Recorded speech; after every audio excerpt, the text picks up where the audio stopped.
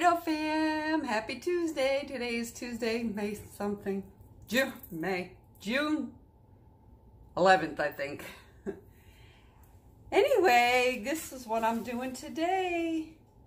Pork rind encrusted chicken tenders. I'm wanting that crunch, and I'm definitely going to get it with this.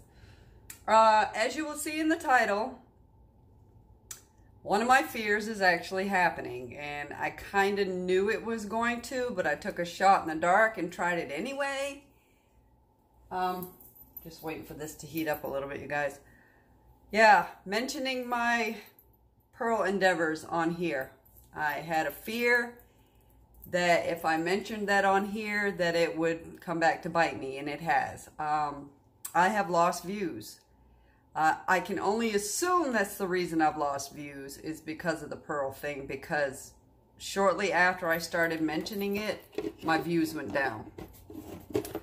And that's a fear I had. I feared that that would happen, and from all accounts, it looks like it has.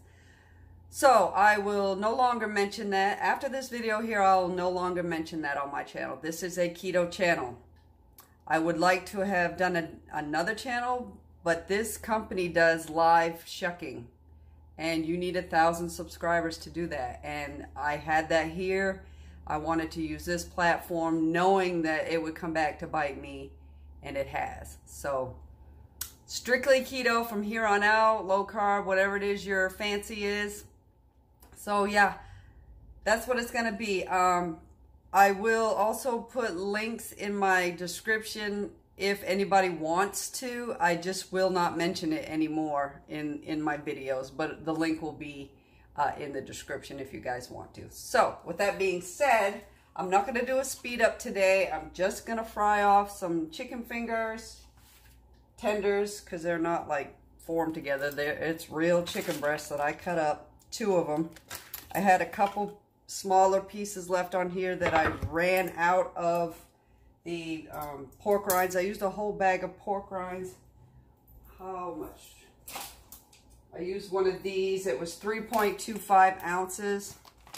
And these ones are all the real hard, crunchy ones that I know won't break up. I also added a little bit of garlic powder and some of this stuff that I absolutely love, and may even water down a little bit, like the one that KFC does, that they put their chicken tenders in. The Nashville hot. I didn't put a lot. That stuff will sting your tongue quite a bit. So let me see if we're ready to roll here. Yep.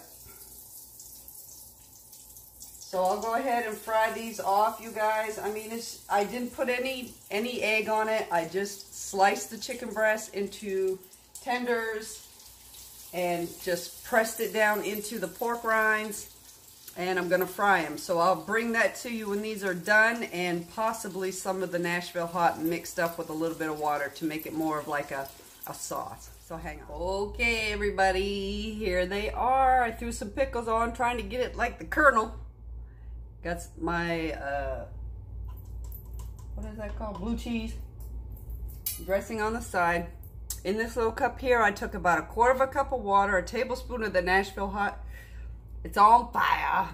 Added about 2 tablespoons of butter. So let's go ahead and drizzle. See what. Oh my. It's going to lose its crunch. I am sure of it. So let me give a taste for one of you guys. It's hot. Mmm. Not exact, but pretty close.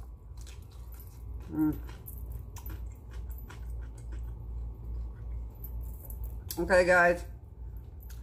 That's going to do it for me today. And I didn't mention the time. It's 3:30. First time I'm eating today. So, probably the only thing I'll eat today, maybe. We'll see. Okay, guys. Have a happy Tuesday.